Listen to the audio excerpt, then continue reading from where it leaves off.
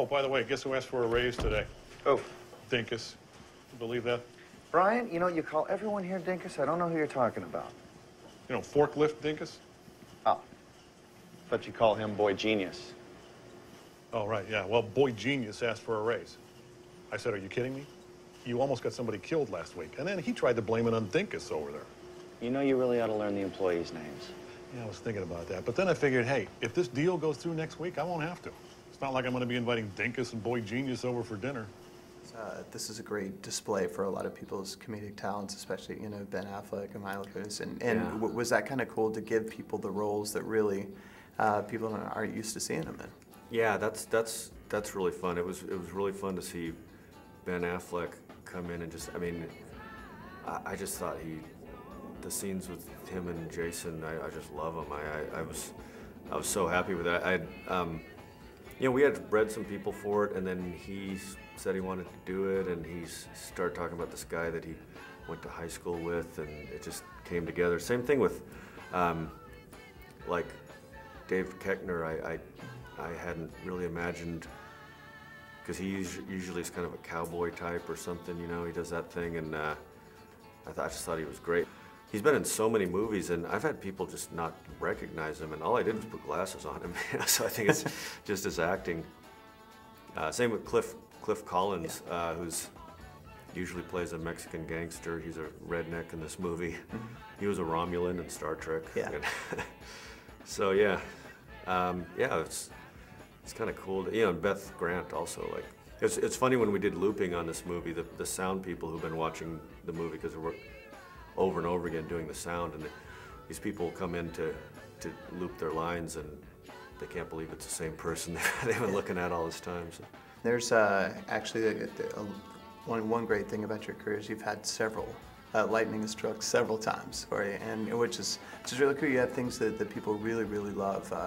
You know, Beavis and Butthead and Office Space and all that. So is that kind of cool to have that behind you? Oh yeah. It's I mean, I never get tired of hearing people say they like that stuff. Because, you know, I mean, it's stuff, you know, even Beavis and Butthead in a weird way is kind of personal, you know, so it's always really nice to know that it connects with people.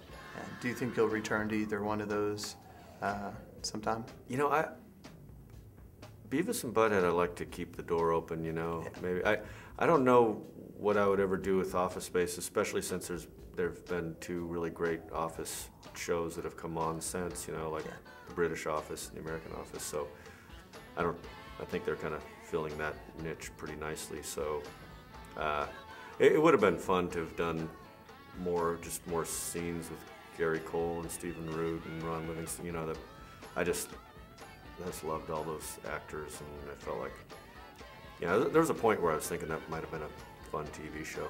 The last thing, do the people often ask you to do voices?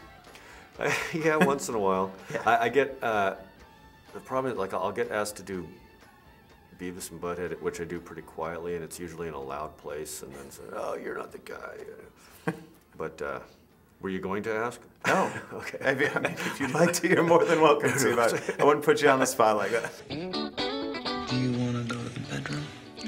I'm a little tired. Sexual frustration is really hard. If I don't get home before 8, she puts on the sweatpants. And once the sweatpants are on, I get nothing.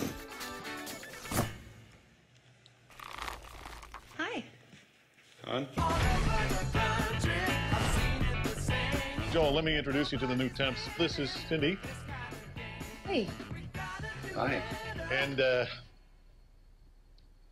I'm sorry, I forgot your name. Damn. She work here? Yeah, she's a temp. She's a tramp? Temp.